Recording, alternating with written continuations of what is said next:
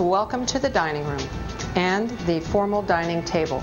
I'm going to show you in the next few minutes how to handle yourself at this table so you're confident, you're authoritative, you know your role, and not just your bread roll, but also the fork and knife, and understanding, how we eat, and so that you can carry on great conversation with your guests. Because really, it's all about how you make people feel at the table. And do remember, you're going to be talking to people on your left and your right. It's not just one-on-one. You want to make conversation so that you can include most of the people at the table.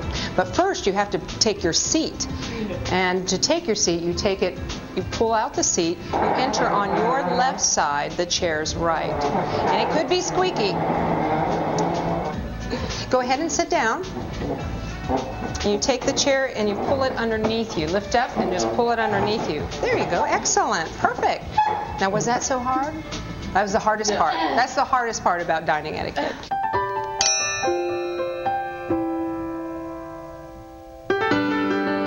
There's a few things I want you to know. So when you sit down, have you ever stolen anyone's roll? Or maybe someone took your roll off of your bread plate? It's happened. It happens. Because sometimes the place settings are so tight, you're not sure, is that my bread plate or is this my bread plate? Is this my glassware? So simple way to learn this. BMW. I know we all know what a BMW is. B is for bread, M is for meal, and W is for water. So when you sit down, just go BMW, and then you'll know what's yours. Solids are always on the left, and the beverages and liquids are always on the right. Very simple.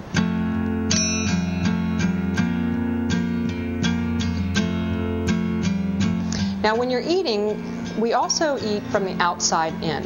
So if you look at your place setting, you can see what type of courses we're going to have. You see a soup spoon. You see 2 knives, your dinner knife and your dinner fork, and you also have a salad fork and salad knife. This up here, does anyone know what the fork and spoon up here are for? Dessert. Exactly, my favorite part. In a formal dining situation, there's courses. So your first course would be the soup course. You hold your soup spoon like a pencil. So if you want to take it, so that you feel comfortable with it, you hold your soup spoon like a pencil. Just like if you were writing a note, but your thumb is upward. Exactly. And you do spoon away from you. You've heard this, spoon away. And the reason for that is that you don't want to splash any of the soup on your clothing or on your blouse, or etc. So you want to spoon away, and we sip from the side. We're not going to go, and you don't want to see any cooling, okay? You want to just spoon away, and you don't go down to the soup plates. You bring your spoon to you. You want to lean forward. You want to make sure that you're situated, just like Kaylin's doing right now. Great posture. Looks good at the table. Plus, she's seated up close enough to the table where it will prevent that spilling on her clothing. So you spoon away and take a sip. Perfect. Soup was great. Didn't you like that? Delicious. Now it's going to get a little tricky. Fork and knife. This is the very important part of fork and knife, and it's very simple. You hold the fork and knife in your hands, and you put your fingers and your thumb around the handle of the fork and knife. And your forefinger is on the back of the knife and the fork. And did you know there's 2 styles of eating? Oh, it's like you're trying to figure out one. Now you have 2. You have American style, which we traditionally do here in the United States, and then the continental style, which is more, people think of as European. Have you ever seen those people eat with a fork and knife, and then they keep the knife in their hand and take the fork to their mouth upside down, and you're thinking, what are they doing? Well, it's just another style of eating, and actually it's growing in the United States.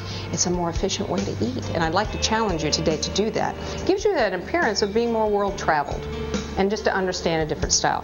Pierce the food, and use your knife as a pusher to push it right onto the tines, and then take it to your mouth, keeping the knife in your hand. I felt as though Pamela was taking us under her wing, and she cared for us enough to show us things that no one had taken the time to show me before. So I was definitely like a sponge. I wanted anything that she had to offer me. I definitely wanted to know about it. I wanted to be able to apply it to my own life.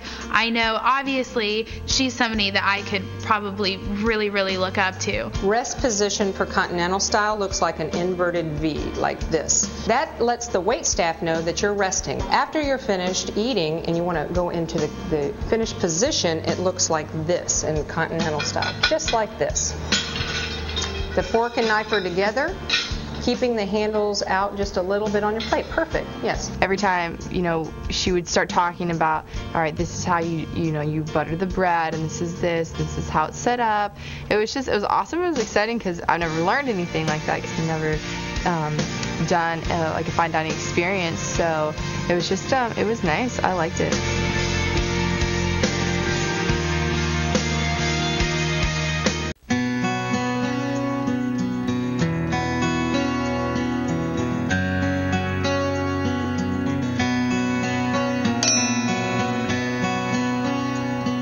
Now, there's one thing I did not tell you that no one asked about was your napkins. No one mentioned that. I wanted to see if anyone would take the napkin. Well, let me tell you, Kaylin is sitting in the host position. So she is in charge of the table. To her right, traditionally, is her guest of honor. How about that? That's special. So when you have a host at a table, you follow the host's lead. It's very important that you do this because you don't know if she's going to make a toast in honor of her guest. You need to watch and follow suit with her. So if you came and sat down, you would be watching her. She'll make conversation, and then she would take her napkin. So Kaylin, what you would do is just remove the napkin ring. Oh, this one's a tight one. And you just set it to the side of the table, and then you unfold your napkin so the crease of the napkin up against your waist. That's right. You have had some experience in this. I love it. And that's exactly what Kaylin's saying. You put it halfway. A dinner napkin is folded in half with the fold up against your waist. When you excuse yourself, like if you were in dinner and you wanted to excuse yourself and use the restroom, you would take your napkin and put it in the seat of your chair. That lets the waitstaff know that you're returning. And then when you're finished in the end of the evening, you would place your napkin to the left of your place setting. Never in the gravy.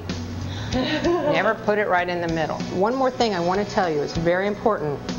When you're formally dining, you don't make butter sandwiches. You know what I'm talking about?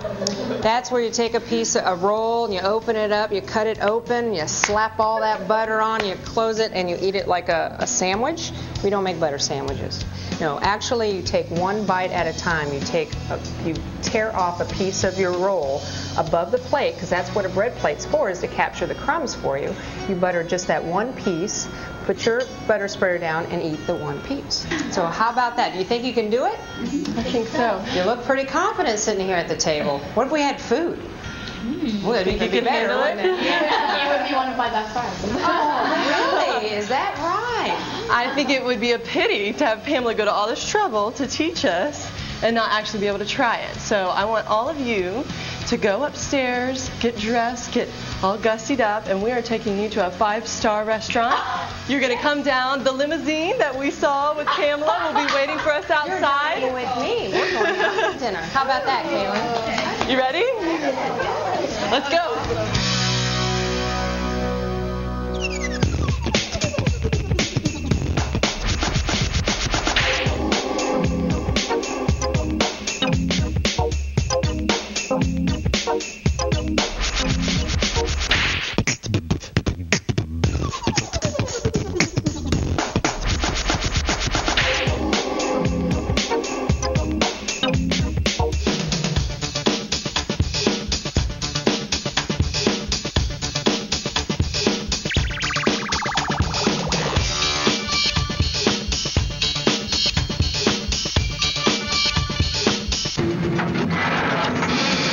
The limo ride itself was such a treat, and I just kept on thinking, I can't believe I'm doing this. The limo ride was awesome. It was a really good chance to get to know each other and talk about, dining and food, and most of us haven't ever had that kind of a dining experience, so we were really curious and wondering what it would be like. Y'all figured out where we're going yet? Do y'all have any idea? 5-star restaurant. Well, yeah, but I mean, Apparently we're headed to St. Augustine. yeah. Are we?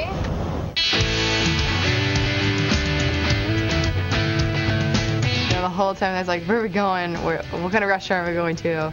You know, who's going to be there? And it was just, it was exciting because it was like we all got to dress up and you know, go do, like, actually we're going to go out and get to, you know, act like, you know, we're prim and proper and we know everything. So it was fun.